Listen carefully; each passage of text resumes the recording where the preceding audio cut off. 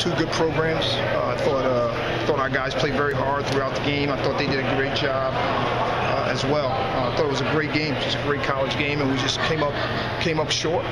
We've lost 3 games now at the buzzer. Just haven't been able to get the last stop of the game. It's been unfortunate. What's the sense of that locker room like right now? I mean, it being the 3rd time, this being a relatively young team. They're hurting. They played hard. They put themselves in a position to win, and now we got to come up with the last play. We just haven't been able to do it. Could you talk a little bit about Dom Morris? He's a kid that his first 2 years are kind of up and down, but it seems like he's really kind of putting it together now. Yeah, he's been great. He got off to a slow start this year, but he's been great.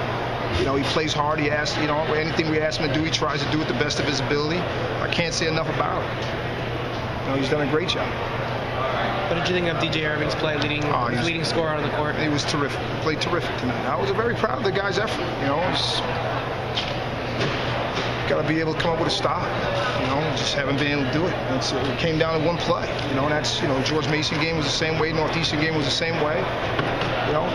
It's been unfortunate. We haven't been able to make the last play of the game.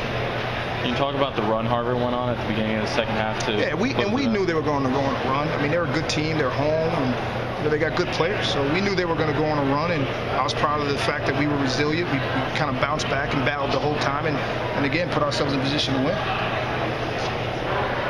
What's the feeling about how the chemistry between DJ and Maurice has been developing as the season's gone along? Those two in the backcourt. Yeah, those guys are, they're good friends. They like each other. They grew up together. Those two guys are a big part of what we do. They're so unselfish, and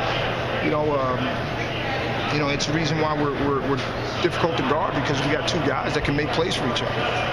It seemed like when you guys got going, when you would go on your runs, it would be Maurice and DJ getting out in transition, pushing the ball, controlling the tempo. Did Harvard do anything to disrupt that in the second half? I thought in the second half we didn't stop them as much, so we didn't get stops. Defensively we just weren't as good, and that really hurt us, because we're better when we wanted to push the tempo of the game. We had it.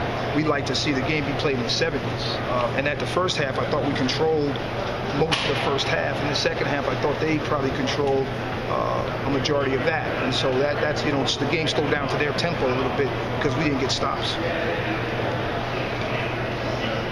Talk a little bit about the difficulty of playing 2 guys in tandem that are as small as DJ and Mo are.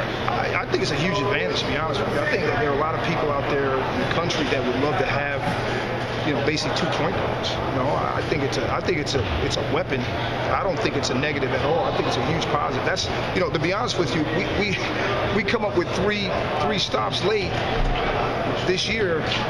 We're having a great year. I think it's a huge advantage. I don't see it as a disadvantage at all. Both guys can make shots, and they're hard to keep out of the lane. And any team that can get the ball to the paint, whether they can throw it in and do some damage or drive it in, is a hard team to beat. And we can drive it in, and Dom's giving us some post presence too. You talked about not being able to get the stops there in the second half. You got in the first half. Was there something you could put your finger on that was behind? I just thought we